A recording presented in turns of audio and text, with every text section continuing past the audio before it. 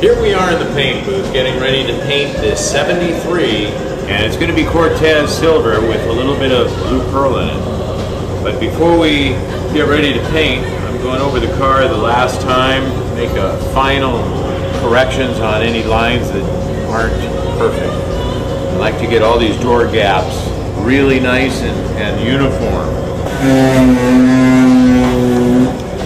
Once the size of the jam is exactly the same all the way around, including the hoods and the T-tops, I like to check the actual radius and make sure that it's all uniform.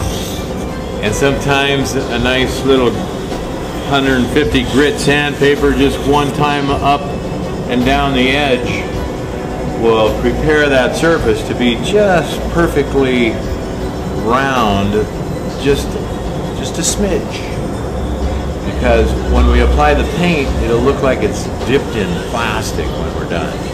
And if it's too sharp, I can tell, and it just doesn't look right. So we put just a microscopic little radius to the corner after we get the perfect gap.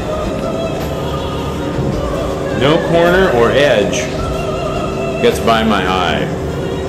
I look at every square inch of the car and make sure that there isn't any kind of a flaw, because if there is, you're going to see it through the paint. Now is the time to make all your corrections, because once you paint it, you can't do it anymore.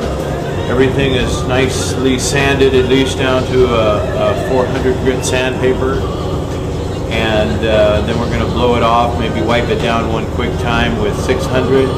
And then we're going to apply the first coat of primer sealer, and then an hour after that we're going to put the first coat of water base Cortez silver with a little pearl. Let's see how this comes out. Jack is one of the painters that is